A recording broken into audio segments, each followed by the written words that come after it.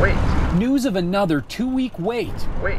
Before the end of the stay-at-home order is putting businesses with a green light to open at a bit of a crossroads. It's something. It's definitely not going to get us back to where we want to be, but if any little step is going to help. Jeremy Nilsson says the Gaming Goat in St. Paul wouldn't have made it without a flexible landlord and a customer base that has tried to follow them online. And of course, they sold out of the game pandemic on day one. But with sales down 80% and federal relief yet to come in, he's anxious to start curbside service and appointment shopping next week. It's been just a constant struggle to figure out how I'm going to make it through to the other side of this. We just want to be here when it's all over with. Natalie Montanari and her sister Leslie Zimmerman were relieved to hear their family chain of Hub Hobby stores can finally begin planning for the future. We were very excited to start the process of opening back up. But they say that process will take time. That's because providing basics like cleaning supplies and PPE for employees is easier said than done. It's hard to get your hands on all that stuff right now. I'm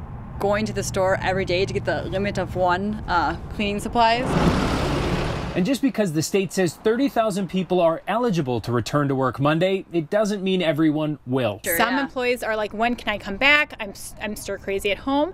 And then we have other employees that are scared, and we don't want them to be uncomfortable coming back either. So it's a hard thing. Which is why they say this phased-in approach isn't a bad idea. As bummed out as I am about an extension of it, I am still fully supportive that we are doing things from a science-based, fact-based standpoint, and that we're getting things done in as good a way as we can.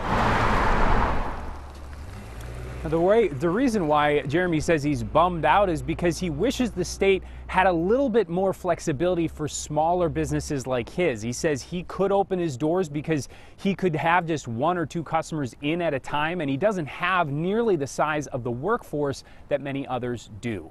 Back to you. Yeah, understandable. I think a lot of people feel that way tonight. Thank you, Kent.